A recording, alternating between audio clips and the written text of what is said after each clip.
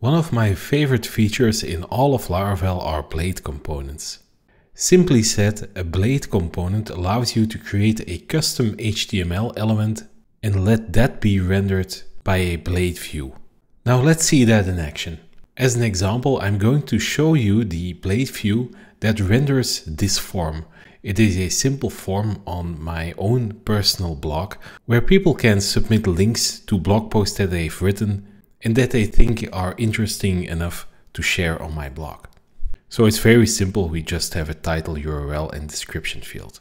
Let's go to PHP Storm and see the blade view that renders this. So we are here in the create link view.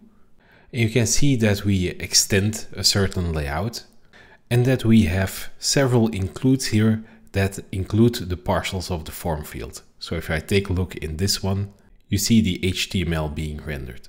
Let's go back to the create view. And this is actually an old version of my blog, written in a version of Laravel that doesn't support blade components. Let's switch to the master branch. And if I refresh, then you can see that those includes have been replaced by custom HTML elements. And to me, using these custom HTML elements feels much more natural than the blade include directive. You're not required to register these blade components if you use the default locations, but I have the habit of creating a blade component service provider where I register all my blade components. Because more often than not, I'll use a custom location for them. So here we say that that input field actually is backed by this blade view input field, which lives here, and it contains exactly the same HTML that you saw earlier. Now you might be tempted to only use blade components for smallish stuff. But if you have a keen eye, then you also saw that I have a blade component for a layout. Now before I let you see this in use, let's switch back to the old branch that doesn't have blade components.